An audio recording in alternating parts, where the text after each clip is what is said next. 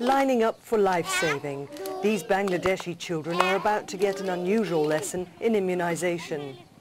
But instead of getting jabs and medicine, they're going down to the pond for a swim. I am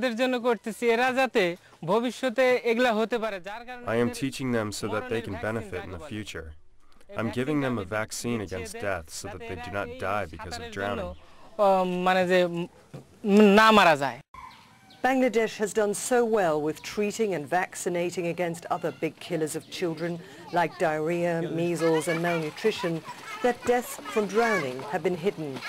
Now it's emerged that more children die from drowning in Bangladesh than anywhere else in the world. 17,000 Bangladeshi children die each year simply because they cannot swim. Water is everywhere in this country of massive rivers, deltas, rice paddies and ponds.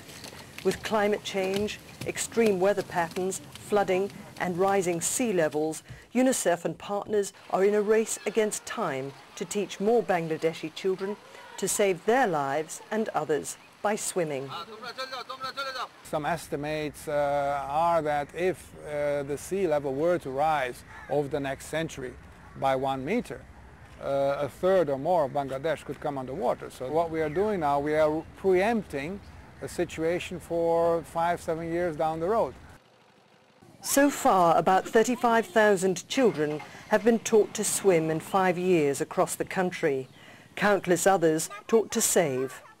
They're taught not to risk leaping in themselves, but rather find a stick or pole and rescue the drowning child. So they may not turn out to be Olympic swimmers, but they're getting a lesson for life and saving others' lives.